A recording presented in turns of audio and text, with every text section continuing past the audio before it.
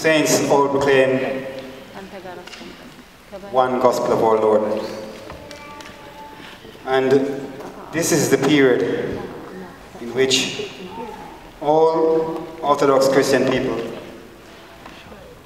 and I'm speaking those of the 5 Oriental Orthodox churches, and even now it's fallen in the same period as the Greek and the Russian Orthodox to celebrate Easter as we are celebrating it now. It really spells out the fact that what happened 2,000 years ago didn't happen by chance, and that the Son of God came into our world, in our lives. All these churches and all Christian people cannot be wrong in proclaiming that the Son of God came into this world. If we're asking St. Mary, the Mother of God, to save all Christian people from the destruction of her Son, and to remember all Orthodox departed souls from the destruction of her Son, what are we saying? It means that all Christian people who keep the commandment of our Lord, the honoring of the saints, intercession of Our Lady St. Mary, Melake, they stand a chance to enter into the paradise of the saints. And it means also that the Christians throughout the world who are not Orthodox, we have to beg mercy for them also, as they are begging mercy for us also in their own particular way, in their own practicing of their religious life. But we know for a fact the scripture cannot lie, and that Jesus Christus, our Lord, our God and our Savior, came into this world for one specific reason. He didn't come as a mighty king. He didn't come as a warrior. He didn't come in glorious apparel to sit on throne. He came in the most humble way, not perceived by man, as St. John said. In St. John's Gospel, the saint who rests his head on the shoulder of Jesus, the very saint who gave refuge and kept Our Lady Mariam until she was the age of 64, the same saints who was put on the island of Patmos received this revelation. He wrote that the light came into the world, and men liked darkness rather than light because their deeds were evil, so they didn't want to come before the light so that the light can expose their deeds. The saint wrote these things. Which light were he talking about? So we understand that this light, which was from the beginning, and when we say beginning, what are we saying? Because there is no beginning with God. There is no ending with him, as is in Alpha and Omega in the last chapter of Revelation. I am the Alpha and Omega. So if we're saying in the beginning, we're saying in the beginning of human history, the beginning of our time, the beginning of the creation of this world. And it is this light that came into this world, and he gave us history as a limitation of our humanity. And he himself also limited himself by our humanity, by taking on the flesh of the Adam, by becoming man. The prophecies of the saints cannot be wrong. And that's why I think this whole world that we live in, we have to give an account. Every word spoken in error, every deed done, we have to give an account. But look at the world today. Can't you see the world is falling apart? Can the rulers lead themselves? How many governments has passed? And how many chaos and anarchy and confusion has been established by government? Remember the prophecies of Daniel? You know, we read this today. The prophecies of the early fathers. They who prophesied concerning the coming of the Messiah. The world doesn't want to know about Jesus Christ. And before Jesus Christ, before the coming of the Lord, people used to worship all forms of idolatrous gods, which could never save. And when you look at the gods in Egypt, Mesopotamia, all these gods which come down through those chain in India, they're still practicing today. The Dalai Lama, Krishna, Mazagoshi, all these fake gods, deities that can't bring those, they still, from time immemorial, they're practicing these gods. No worship. The only true God his father spoke about. And they were blessed by the Holy Spirit. From the prophets, Isaiah, Ruth, Jeremiah, Isaiah, Ezekiel, Job, Amos, Hosea, Zechariah, all these spoke about the Word. Which Word? The Word, the Son of God. We know when we look in this world, we can never find salvation, we can never find any peace. So we are blessed today that we are gathered here in this church, Sion, St. Mary of Zion. Because here is the place of Golgotha. Here is the place where you will witness. You'll take your mind back 2,000 years ago and we'll reenact what happened then. And the word which was spoken by the prophets, which was read by you, the readers, materialize themselves spiritually. And we're able to see with uncanny accuracy the description of how our Lord was crucified. Some Christian people in the Orthodox Church, when it comes to Passion Week, Suffering Week, they reenact, not only reenact, they become part of that mystery of the crucifixion by visualizing how our Lord was crucified for us, the suffering that he went through. The world doesn't want to know this because they don't believe in the prophets of Isaiah. Because Isaiah spoke in his 3rd chapter, he spoke about a man given, stricken, a man of despair, a man of anxiety, a man of frustration. He had no comeliness that we may like him. The world doesn't want to know about this kind of teaching. And so this mystery is hid from them. The mystery of the Orthodox faith is unique in the belief that Jesus Christ is the Son of God.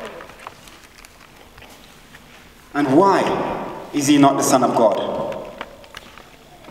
We know that he is the Son of God. For the world, he is not the Son of God. Because they can claim there are many messiahs who came in the time of our Lord. But remember what the teaching says, what our Father says. There were many, no man, even the blind man said, which he healed. We'll go through that in a minute. He said, I've never seen anything like this. No one in the world, as St. John in the description, his homily, he says, this man has done which no other man has done before. And in St. John, the very same gospel, it says, if we were to record every deed and action which the Son of God did, the whole world would not be able to contain it. So, coming back to this mystery, it's a blessing for Orthodox Christians to visualize the passion of the suffering of our Lord.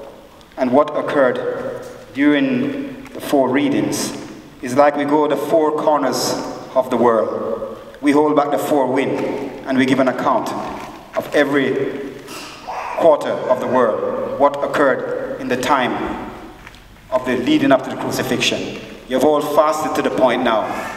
And now you're elevating your soul by gaining spiritual knowledge. The knowledge that is not that is not human knowledge. You are about to perceive knowledge which comes from God.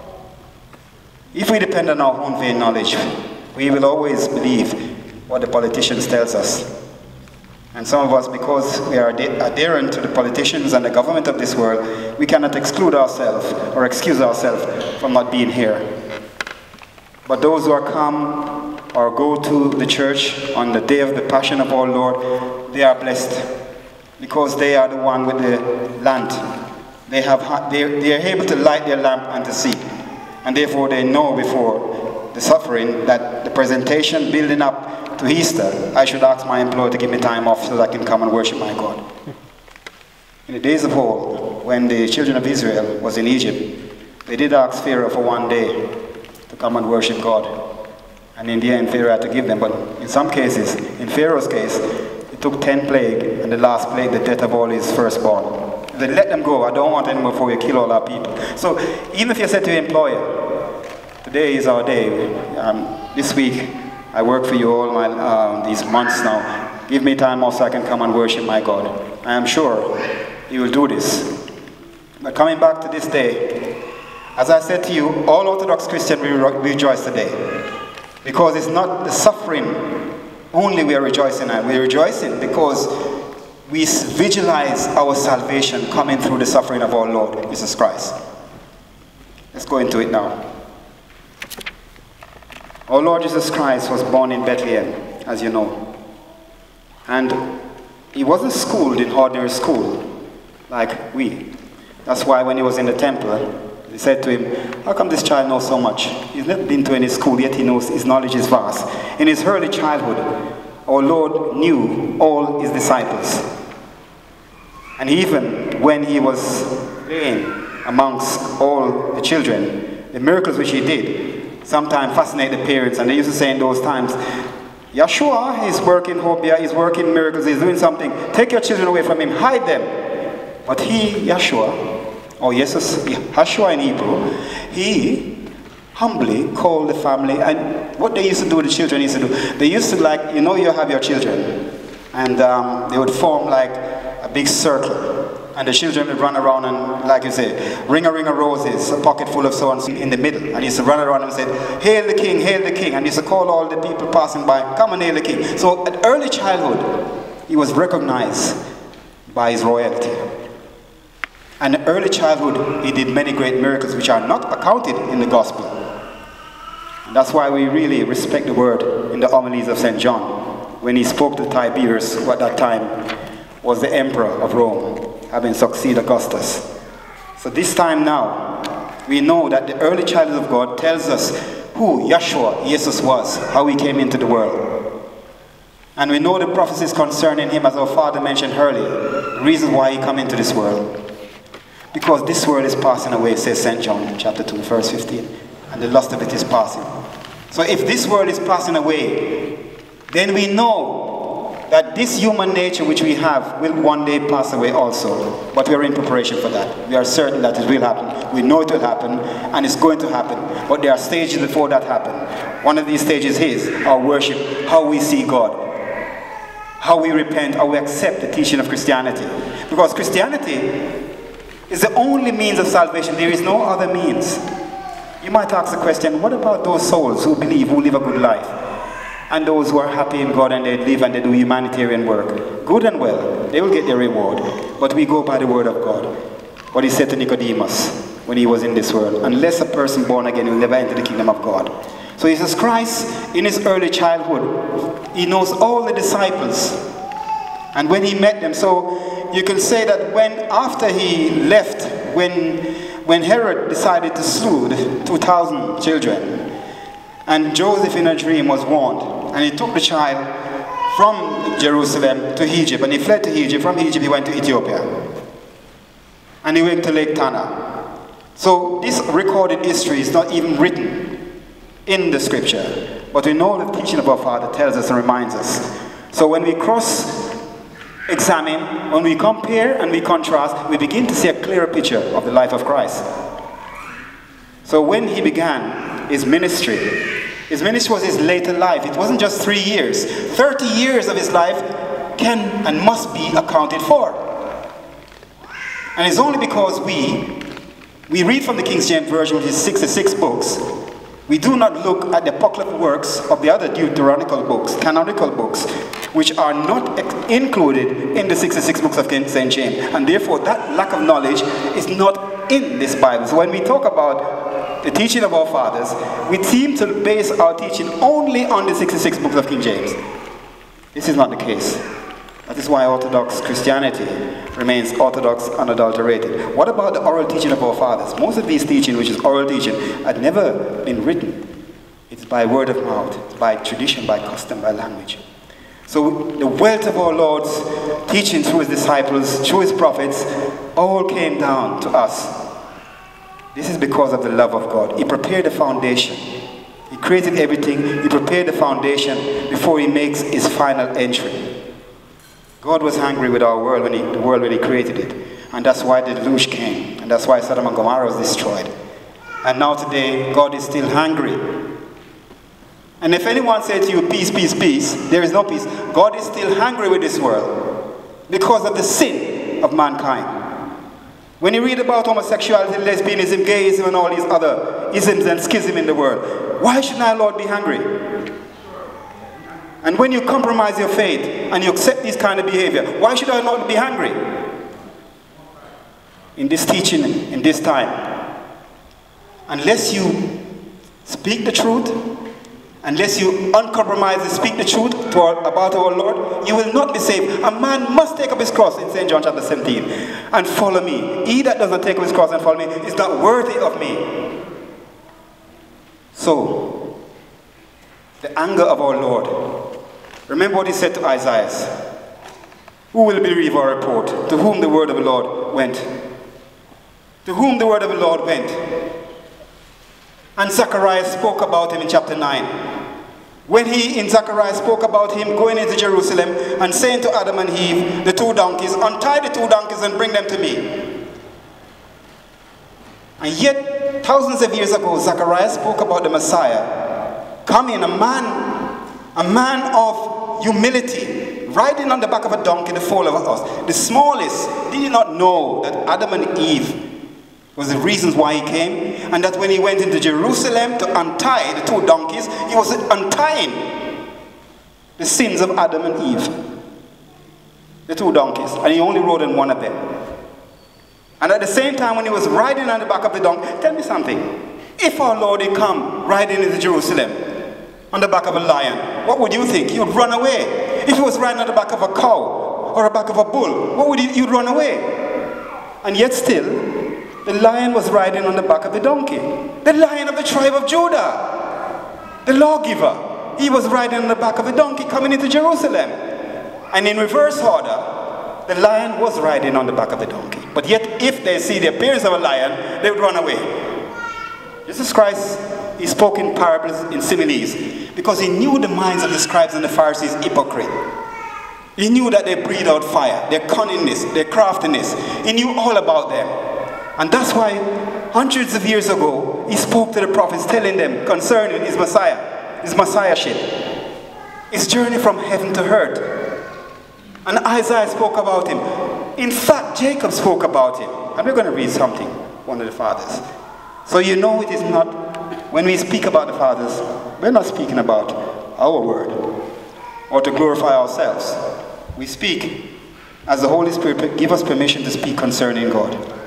And I'm going to read for you one of the mysteries concerning our Lord Jesus Christ coming into this world. We know from what our Father said earlier today, that the promise fulfilled by our Lord that he made to Adam and Eve has come through 2,000 years ago. But on reflection of that, all the fathers spoke concerning the prophecies of the Messiah coming into the world. Genesis chapter 49. And from verses 9. From being a shoot, my son, you have grown up. He bowed down, he slept as a lion and as a cub. And who shall arouse him? The scepter shall not depart from Judah, nor the lawgiver from his loins, until Shiloh come. And unto him be the expectation of the nation, binding his colt to the vine, and his donkey, the colt, to his branch. Look at that. Hundreds of years ago, the prophet spoke about the Messiah coming into Jerusalem. And then Zacharias, the prophet of Zacharias, echoed what Jacob said. Tell the daughters of Zion, behold, your king cometh, riding upon a colt, the foal of an ass. Zacharias chapter 9. How did Zacharias know this? That the king would come riding into Jerusalem. The king of who? And yet still the very king who stood before Pilate, are you a king? Pilate said, tell the daughters of Zion, your king come riding upon the foal of a donkey, Donkora. There was many dumb quarter in that time, scribes and Pharisees, hypocrite. They didn't understand the mystery, even of the humbleness of the donkey. In fact, the donkey was more humble than the scribes and the Pharisees, hypocrite. And today, the donkey is more humble than the politician of today. The donkey has more sense than the politicians of today. Because the politicians of the day, the only business they know is ginza, money. Yet the donkey knew how to carry the back of his Messiah. So who's going to get the whip in the last days? Not the donkey, but the donkey that's out there. When our Lord Jesus Christ came into this world, he came so that the Adam and Eve should be saved. He didn't come as a great warrior. And the prophets spoke about him in this way. Now, when you look again, the miracles, if you look at his CV, which he did from the beginning, if you were to look at the CV for a man who wasn't educated in any particular school, if you look at his CV, first reading of his CV, and the prophets in those days, to be a prophet, you have to articulate the word of God to precision without making a mistake, otherwise you'll be stoned. Any of the prophets speaking about God, the words was accurate. And then the prophets went and they preached to the people. Behold, Noah in the time, and Jonah. Noah was building his ark. Noah was a prophet. He was prophesying to the people, change your behavior. When Abraham met our Lord in the Kudus Selassie, he said, Lord, will you at this time go? He said, where are you going? I'm going to Sodom and Gomorrah. Why? To see about the sins of the people as the sins it is today. In fact, Sodom and Gomorrah will fare better in the judgment that is coming for this time. Because now you see the homosexuals walking around in the street. And in France, Paris, and all over the place. The time hasn't changed now.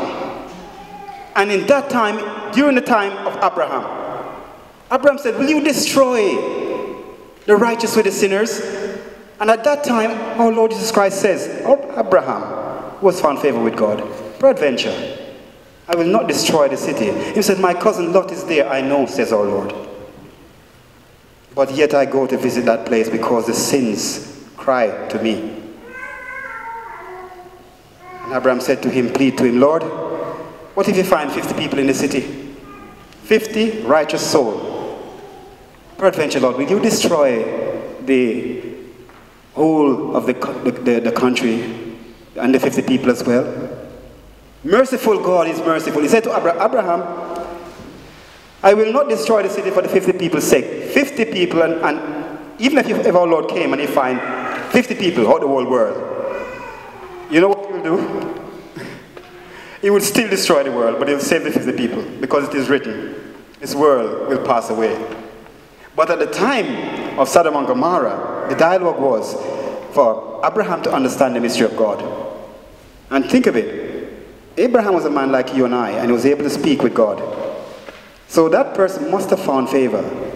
He must have reached a state of purity that he could actually verbally speak to God. Nowadays, many of us, the only way we can speak to God is through prayer. Because we have such sinful lips. We hide so many things in our hearts. We store so much things that we need to take out all these things out of our hearts and put in what's necessary for salvation. So when Abraham said to him, my Lord, peradventure, even if you find 45 people in that city, will you save the city for 45 people's sake? Indeed, Abraham, I will save the city for 45 people's sake. And it came down to 10 people, and believe it or not, Sodom and Gomorrah was destroyed because there was not one person in there apart from Lot and his 2 daughters. Even his wife, the perfume and the dancing and the frivolity, changed her mind and she went straight back in Sodom and boom, the world blew up and died. So what's going to happen in this time? Isaiah spoke about the world being set alight on fire. Jeremiah and Ezekiel, that it will burn up. We know that Russia and America. We know that China. We know Paris and France. We know all these countries are storing nuclear arms. And where are they storing it for? They're storing all these weapons. Do you think these weapons are going to just sit down cushionly and comfortably? And they says the arms race. They're going to try and make those big countries get rid of their arms. And at the same time, they're stockpiling germ warfare, trying to wipe out the human race, so that you have a race of people who are rich and everything else. And so they push all the poor people out of the city, and they dominate the city. Now, the children of Japhet are now ruling until Shiloh come. And you see what's going to happen. So they will think when they see our Lord coming, they will say UFO, they will say spaceship, and then America and Russia, they launch everything and they make up for a war. But what happened now? Boom! Shock and horror, like Bush would say, but only a different nature. This time, the whole thing will explode. And they will understand the mystery of God, that He come to save His people. That's why He said, my kingdom is not of this world. If my kingdom was of this world, I would call on my angel. Then they will say, well, look, a UFO. And then they see the sun, the sky roll over. And they see myriads of beings in white. Some with sheaths, some lightning sword. They all, everything, every valley flee from its place. Prophecy of Ezekiel. The prophecy.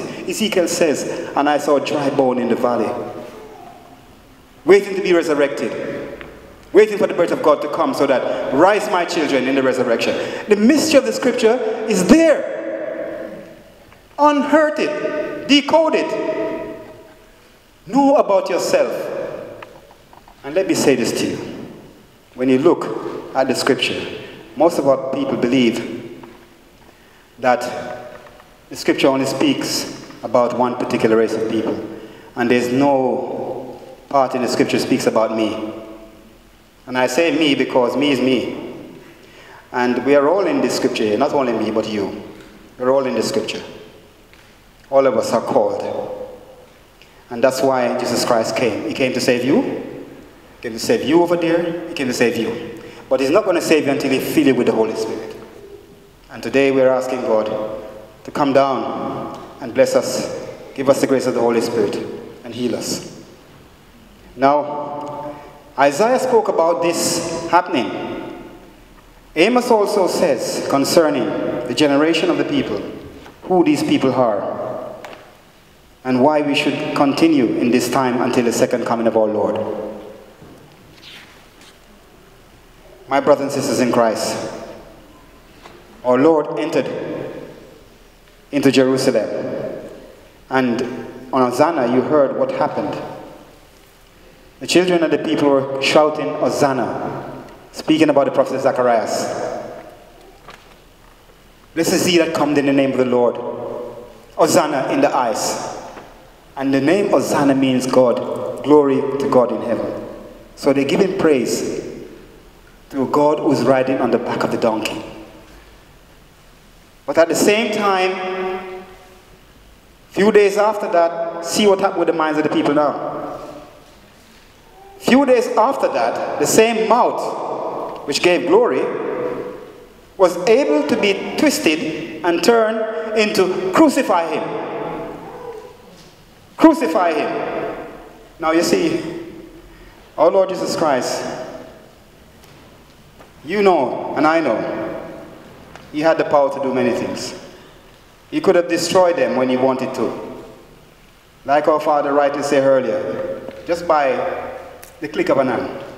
He could easily dismiss them, but He didn't do it. Even when they arrested Him in the Garden of Gethsemane, you know what the Jews said? The Jews said that we have a teaching that, all right, when Pilate brought Jesus, they said we can beat Him 37 times and let Him go. That is our teaching. But you know, you forget one thing. When they started to beat Him, when they arrested Him in the Garden of Gethsemane, the beating started then. They kicked Him, they punched Him, they threw Him down on the ground, they spat in His face, they did everything. And no record of that in the scripture. The suffering. You tell me now. By the time they finished beating, and our Father already tell you the weapons that they used to beat Him, it flayed the skin. So by the time He was fasting, a man of hunger, a man fasting, as I said. So He's fasting, He's praying, He's completely dehydrated, and you're giving Him all these beating. How do you think? You think sometimes when He's quiet, he wants to say, He has no voice sometimes. Because if you believe that He suffered perfectly, then you have to believe when they put the first lash over him and he's fasting, he's fell down before they even brought him before the praetorium, brought him before Caiaphas and Ananias. He already busted up, his rib already broken. They already punched him till his eyes were all swollen. So the beating started from the Garden of Gethsemane. From Judas go, kiss him. He said, you betray your master with a kiss, Judas. They grabbed him, they hold him, and they started kicking, spitting, do everything to him. And by the time he reached the place where the scribe and Pharisee, he was already beaten and broken up. But yet still not one of his bones, he was bruised. That's what Isaiah said, he was bruised for our sins. They start bruising him from the Garden of Gethsemane until they reached there. So when the Jews said, oh, we have a system that we just beat him and we release one, you have to understand the mystery. And look at it today. The Jews that are in Palestine today, do you think it's the same Jew that would have got the same beating 2,000 years ago? Open your eyes, for goodness sake. Who am I talking about? Yeshua, Hebrew. Open your eyes. The same Jew that got beaten, bruised, and they presented him before Pilate. Caiaphas and Ananias, the priests of the day, they presented him there. He didn't do anything, he didn't say anything. He just humbly. He only measured his word and he spoke according to what the prophets had spoken about him. Notice when our Lord speaks, as he opened his mouth, it is a quotation from some of the prophets. So you know his word is accurate. And the prophecies of the prophecies is accurate to a T. So, in the book, Jeremiah was just but a young man when the Lord called him. His prophecy concerning the people of Israel, how and what they would do with the Messiah. Jeremiah said to our Lord, Lord, I'm only a young man, 19-year-old. Why do you call me? Don't say you're young, said our Lord. Jeremiah, go and speak to the people and tell them, change their ways. The priests, the deacons, the clergy, and everyone today, we are doing the same from the Leviticus priest order, telling the people to change their ways. Come to the priest and receive your penance, your nitzahah, advice. Jeremiah was telling them. So in the days of old, the priests then would have been like Jeremiah. Nothing has changed according to the Levitical priesthood. Now, Jeremiah spoke concerning the Messiah. And you have to understand also that Jonah spoke in the same way concerning God. And we know also that Zacharias in the last chapter, all these prophets can never be wrong. All these prophets spoke as the Holy Spirit gave them permission to speak. And today, we are witness to these words of the holy prophets. Now, when our Lord Jesus Christ came, as I said to you before, his CV, and I'm going to tell you CV briefly. He took 5 loaves of fishes and two fishes, 5 loaves. When the disciples said to him, and the people was following him, and they said to him, I've been working on the miracles. The CV was that, Lord, all the people gathered and decided, how shall we feed them? And he said, are there any food here? He said, well, there's dabo and asa. There's bread and fish. There's a boy there with a basket and 5 loaves and 2 fish. No, nothing spoke about the little boy who had the 5 loaves. The Bible don't even give an account of the little boy with his 5 loaves and 2 fish. Where did he get the fish from and the 5 loaves? How did he know to bring the 2 fish then? That is prophetic. So our disciples, Peter, come to him and said, Lord, look, there's 5 loaves. Look, 500 people here, and he divided them into, see the mystery now, he divided them into order. 500. He divided them. Now, the same way in which, when he said to them, take the 6 jars of water, and the wine is finished, ahadu, the wine changed into water. Same way he gets the bread, the dabo. And he blessed it. His CV. Give it to the people. So by the time they take out the basket and they pass the fish, as they take up one bread, another bread appear. As they take up another fish, a fish appear. And the miracles, the basket become full. They have to get all 12 baskets. Imagine, there was only 1 basket, and yet 12 other baskets is found. filled to the brim. And he gave it to the people. That's another miracle. But see the greediness of it now. The people, because they were hungry at the time and they were being taxed by Tiberius and Augustus, they were hungry. And obviously this person was given free food. And would you not follow him if he was given free food, even if you didn't want to eat him? If I was hungry, I'd follow him for free food. But they were doing the same thing that we would have done the same way. I want dumpling from him, I want fish. Dumpling and fish, I want it. Dabo and asa, I need it. Let's follow him and hear his word. So they were doing the same thing which we would have done. And he himself realized and said to them, some of you don't really follow me for my word. You follow me because you're hungry. I know that. So the human nature is typical. That's one of his CV. The other one is, when he was going into the temple, the blind man. Now our father mentioned it earlier before, but the mystery of the blindness was, when you see a blind man in Ethiopia, sometimes the blind man don't have any socket in his eye. Have you ever seen a blind man? Today's blind man, they have the blinds and you can read grill. But this blind man couldn't read any grill. There's no grill in that time. So when our Lord saw him there, right? He said to him, he said, I am the light of the world. He's quoting from Jen. He said, my Lord, I am the light of the world. As long as I'm in the world, I am the light of the world, he said. And so, take this spittle. You have read it in scripture. See the mystery. He took the clay and he wrapped it. Mud. Spit on it. And he put it inside where no socket was. He put it in the high where there's no socket was. And he said, go and wash in the pool. If you wash anything with water, the mud is going to come out.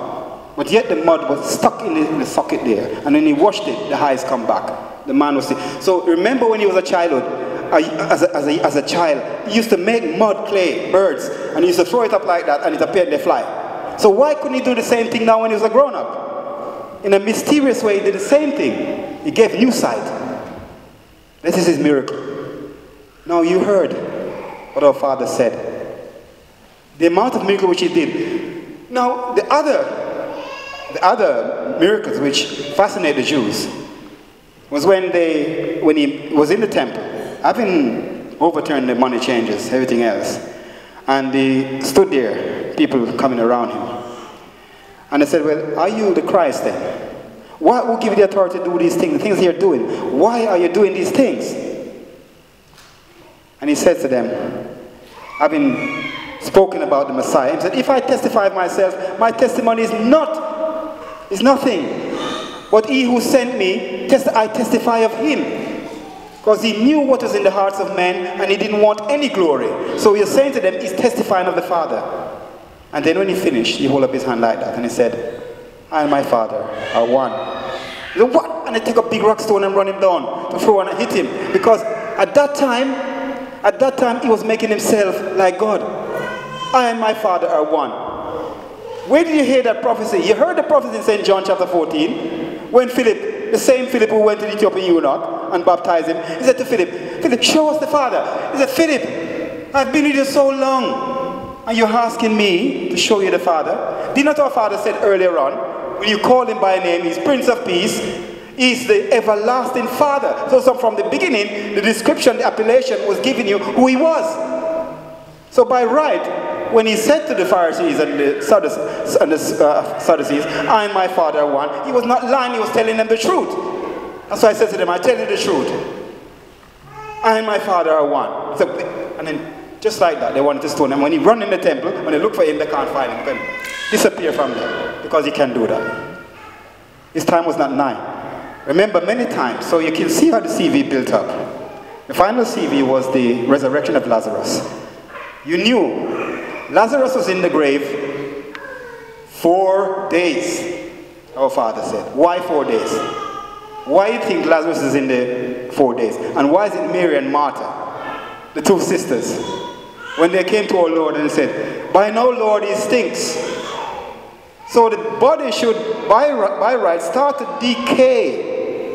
What is earth must go back to the earth. So Lazarus, his miracle of our Lord, his body was about to decay. But at that time, when our Lord knew that he died, what did he say to them? The disciples said to him, Lord, if you go now, the body stink.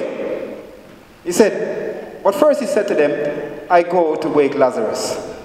Then he said, oh, if Lazarus is sleeping, then there's no need to wake him. He'll wake him naturally. The Lord said, no, Lazarus is dead. Where in history have you ever heard anyone bringing back anyone from the dead? You may have heard it in Elijah, but Elijah didn't do it the same way as our Lord did. When Lazarus already a point of stink, when the body would have been decayed, Lazarus said, I hear a voice when he was in Hades. A terrible voice called me. Hades said, he rent him from my arm. I couldn't hold on to Lazarus.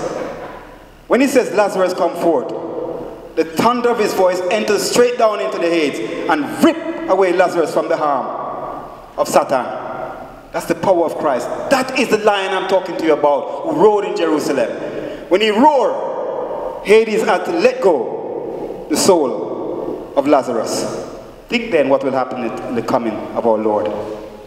When he roared, you think those military might and their skylight plane and their Firefox and all these phantom jets, do you think that can prevent what's going to happen? So when the Lion roars, the Lion is on our side, thank goodness. And we don't have to worry too much about that. So Lazarus came back from the dead. That was the miracles of our Lord. A great miracle. And it spells out at the same time our resurrection. St. Matthew chapter 27. At noon, they made Jesus to robe himself, and they took him to be crucified. Now, picture this in your mind. He's beaten, he's exhausted, and he can hardly stand on his feet. He was fasting 40 days. And it was even before the banquet, when he broke bread with them, and he told them, he said, he spoke to his mother, and he said to his mother, Mom, the Jews are going to crucify me, and do not worry, Mom, because I will make all things new.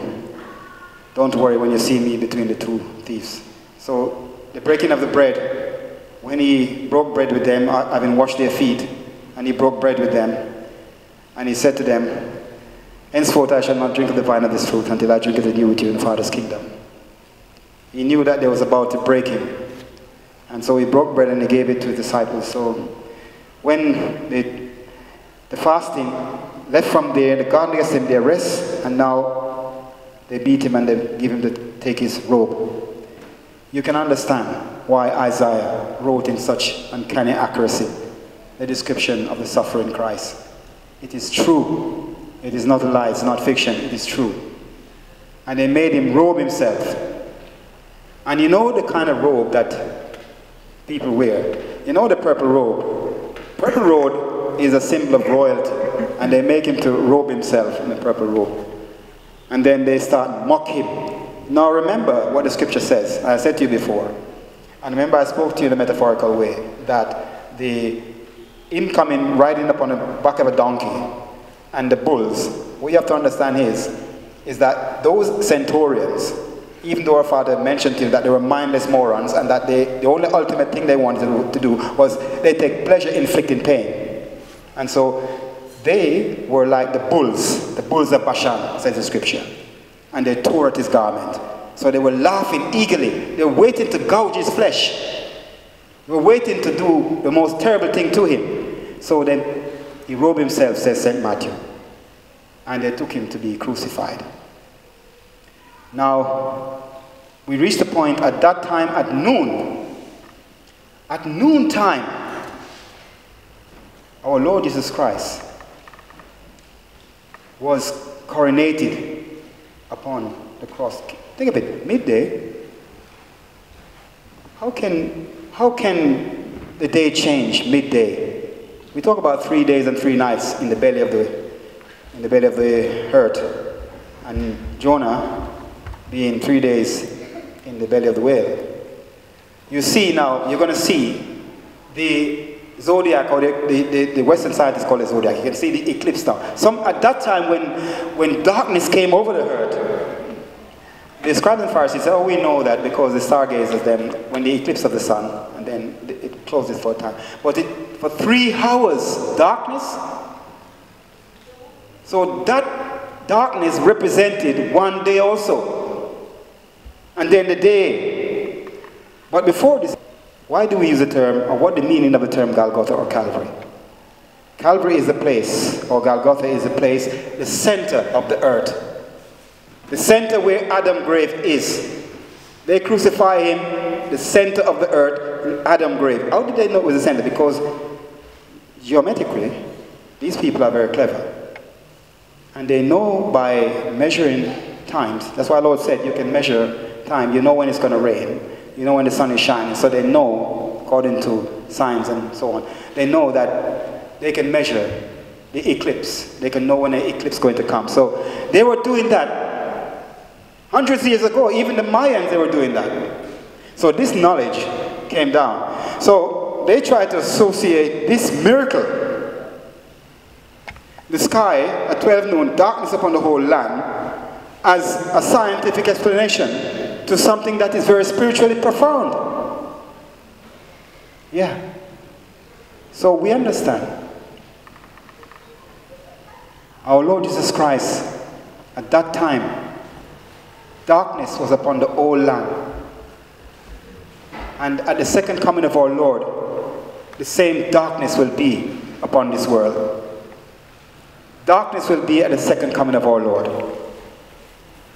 So the symbol of the 12 noon, midday, becoming dark evening, like night, is no mystery in the sense that it cannot be understood. It is a miracle. It's not a mystery, it's a miracle.